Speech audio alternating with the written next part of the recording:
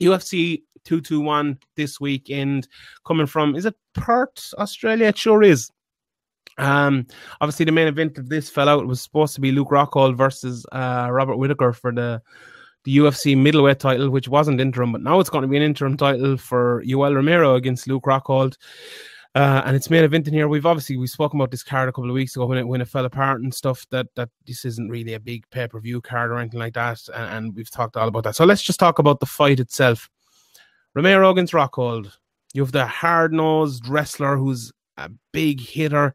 You have Luke Rockhold, who's a very, very good jiu-jitsu artist who likes to pick his shots, who takes his time, will dive on you when he needs to. Which style do you think will win out? Oh, it's a tough one. It's a tough one. I think I'd lean towards Luke Rockhold here. I think. But yeah, I think so. I think it is a tough one though. I can see it going in a number of ways. Like Luke Rockhold, like people say he has a dodgy chin, but I don't know if he does. He got hit with a massive kick by Vitor Belfort, and then he kind of made a bad mistake against Bisping, and he obviously got finished there. But besides that, like, I don't know, his chin hasn't looked that bad to me. It's been a kind of running narrative that he hasn't got a chin, but maybe when you're looking for weaknesses and somebody, maybe his chin isn't the best, but I don't think it's that big of a problem. Obviously, Yoel Romero can hit hard, but he's like, I just think Romero, he when he fought Whittaker, I think Whittaker kind of showed how you can beat him. Mm-hmm. Obviously he beat Jacare, but Jacare, it was a very close fight as well, and I can see this being a really close fight as well. But I could easily change my mind back to Yoel Romero before the fight, because it's one of them where it could go a number of ways. But I think I'd lean with Rockhold, but I'm not really sure. I like when the main event is an important fight that it's really hard to pick. Like sometimes it happens where you like the main event, one guy will be a huge favorite and it kind of everybody knows how it's going to go. But this one, it could go a number of ways, which is really good. And obviously it was meant to be Robert Whittaker, and this is a really good fight to. Obviously, everybody would prefer to see the Whittaker fight if he hadn't got the staff and all, but this is a really good fight you have to plug in. It's a fresh matchup, and it is two really top guys in the division. So, as a replacement fight go, this is a brilliant replacement fight.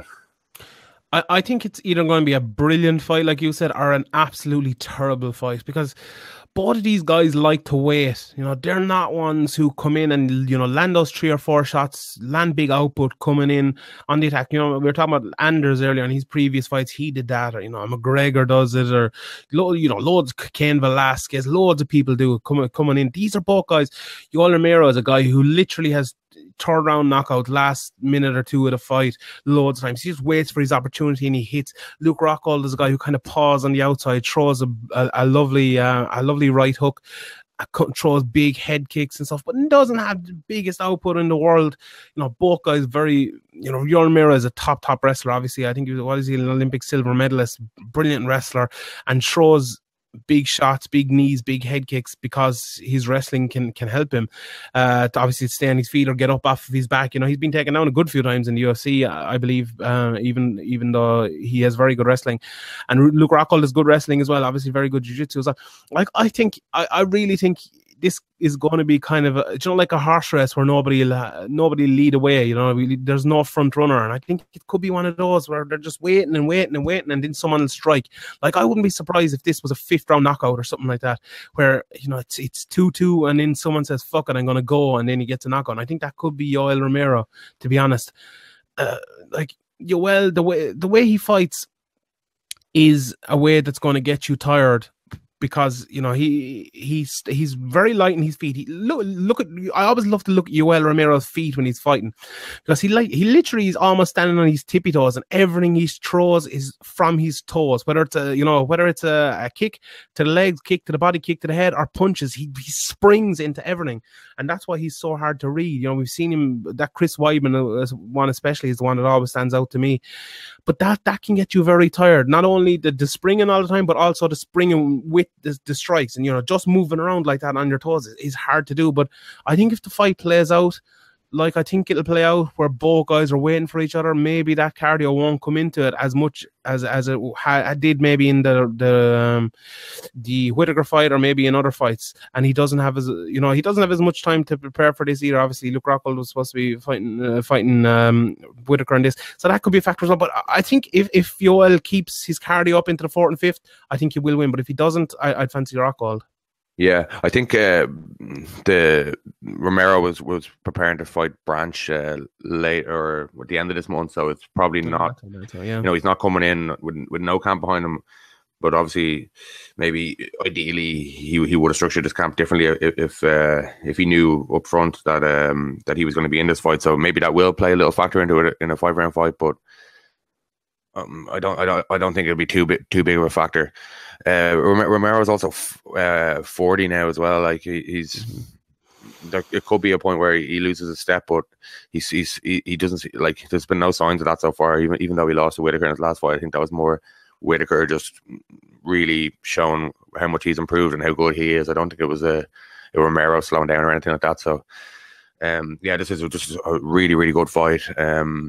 I'd lean with Rockhold, but I wouldn't be surprised with a, as you were saying, if it was a 5th round knockout, I wouldn't be surprised. There's so many ways this could go. Like it could be a knockout for either guy, or it could be it'd be interesting to see if it hits the ground. If like Luke Rockhold's looked very dominant with his top control and stuff, it'd be interesting to see if he can do that to Romero, who's very strong and very explosive and a really, really top level wrestler, even though he doesn't use it maybe as much as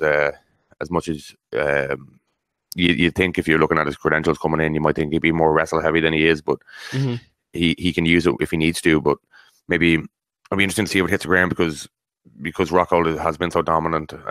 Even against Jacare, he held his own on the ground when it hit the ground back in Strikeforce. So he's no mug on the ground. So I'm interested to see how this fight looks everywhere, really. And it could be a quick finish, or it could be a boring 5-rounder. Who knows? But it's interesting because there's no clear method of victory that's jumping off the page to me saying, oh, this is probably going to happen, I think.